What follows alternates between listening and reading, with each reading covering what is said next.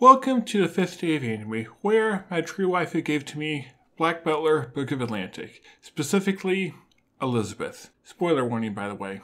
Black Butler is one of my favorite anime series. When I was first starting to get into the medium, it was one of the first shows I watched, and I liked the first 2 seasons quite a bit, even if I understand some of the issues people have with the second. But then several years passed and Book of Circus came out, and I really wondered how much I would like it since in that time I had grown as an anime watcher and I wasn't just a tasteless casual. Okay, maybe I was and still am, but beside the point. I really did like Book of Circus though, finding it the best season of Black Butler yet. Then Book of Murder was another solid addition to the franchise, and these shows were some of my favorite from the years they came out. And then just this past year, and was able to match the quality of Book of Circus and will likely be among my top 10 anime of the year. So with how much I like this series, it is strange I haven't done a full video on it yet. Sure, I did mention it in my top anime 2014-2015 videos, but those get buried with all the other shows. So I figure it's time to give the series some of the attention it deserves.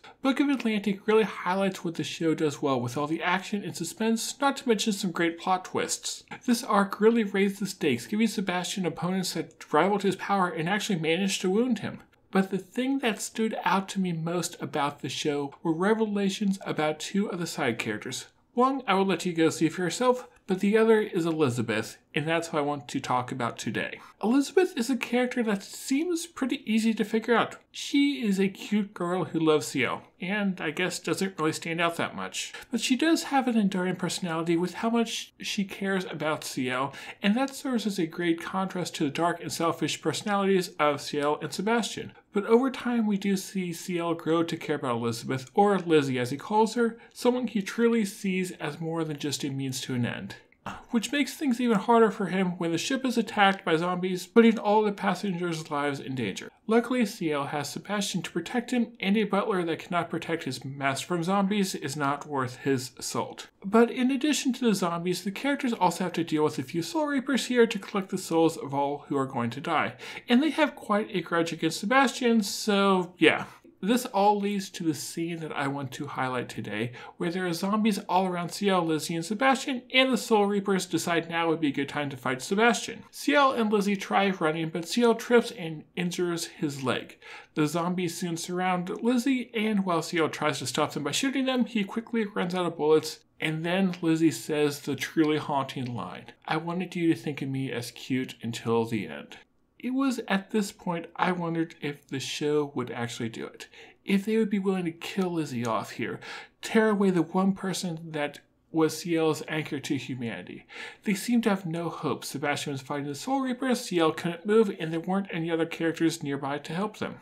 And then Lizzie busted out a couple swords and started to slice her way through the zombies in a way that would make her right at home in Cabanari. And I absolutely love this twist for a lot of reasons. In fact, it is probably one of the best examples of how to do a plot twist in anime. Sure, it may not be as grand or world-changing as others out there, but all the elements are here to make it work wonderfully. First of all, it's cool.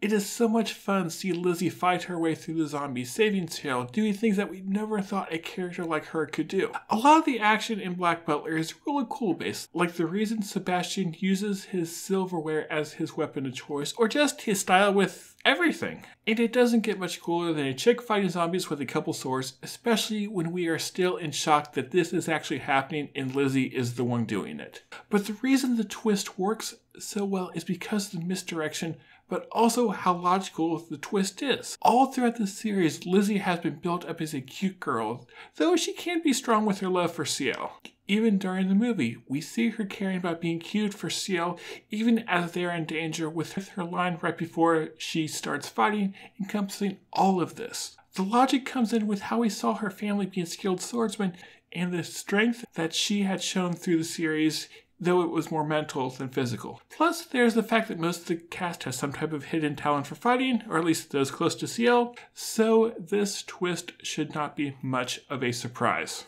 Another thing I like about the twist is how it appears to have a lasting impact, especially on Ciel and Lizzie's relationship.